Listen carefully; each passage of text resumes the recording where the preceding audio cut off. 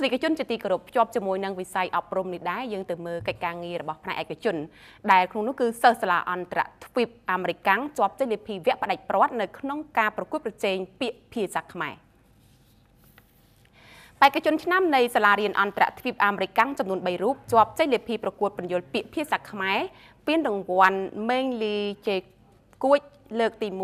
វគ្គផ្ដាច់ព្រាត់ការពីពេលថ្មីកន្លងមកនេះនៅសាលារៀនអន្តរទ្វីបអាមេរិកសាខាទូកោកបន្ទាប់ពីឆ្លងកាត់ការប្រកួតយ៉ាងស្វិតស្វាញក្នុងវគ្គជម្រុះជុំទី1និងជុំទី2ដែលមានបេក្ខជនមកពីគ្រប់សាខាចូលរួមប្រកួតសរុប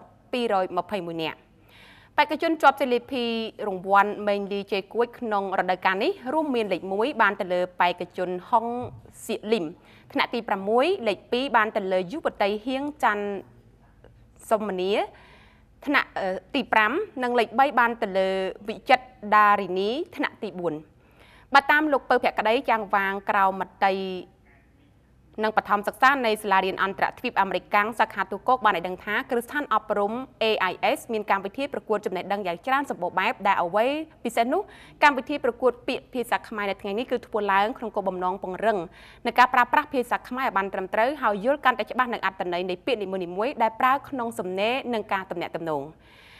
បេក្ខនារីហុងសៀលីមចេញលេខ1មកពីសាលារៀន AIS សាខាទូកោកបានបញ្ជាក់ថាខ្ញុំពិតជារីករាយយ៉ាងខ្លាំងហើយក៏ពុំនឹកស្មានថានឹងទទួលបានចេញលេខ2ដែរព្រោះវាជាមោទនភាពមួយសម្រាប់រូបខ្ញុំនិងក្រុមគ្រួសារហើយក៏ជាគំរូដ៏ល្អសម្រាប់បងប្អូនរបស់ខ្ញុំដែរសៀលីមបន្ថែមថាការបង្កើតកម្មវិធីប្រកួតពាក្យនេះពិតជាសំខាន់ណាស់ព្រោះទទួលបាននូវចំណេះដឹងនិងបទពិសោធន៍ល្អៗជាពិសេសសាក់លបងពីសមត្ថភាពនិងការប្រើប្រាស់ពាក្យឲ្យបានត្រឹមត្រូវសូមជម្រាបថាបេក្ខជនលេខ1ទទួលបានពានរង្វាន់គឺទទួលបានរង្វាន់ពាន1គ្រឿងមេដាយមាស1គ្រឿងនិងវត្ថុអនុស្សាវរីយ៍លេខ2ទទួលបានមេដាយប្រាក់វត្ថុអនុស្សាវរីយ៍លេខ3ទទួលបានមេដាយសម្រិត1គ្រឿងនិងវត្ថុអនុស្សាវរីយ៍នេះបើតាមការបញ្ជាក់ឲ្យដឹងពីលោកពៅភក្តីជាចុងក្រោយលោកពៅភក្តីក៏បានដឹកទឹកចិត្តនិងសំណូមពរដល់សិស្សានុសិស្សគ្រប់កម្រិតគួរចូលរួមសកម្មភាពជាពិសេសគឺកម្មវិធីប្រកួតប្រជែងចំណេះដឹងឲ្យបានច្រើន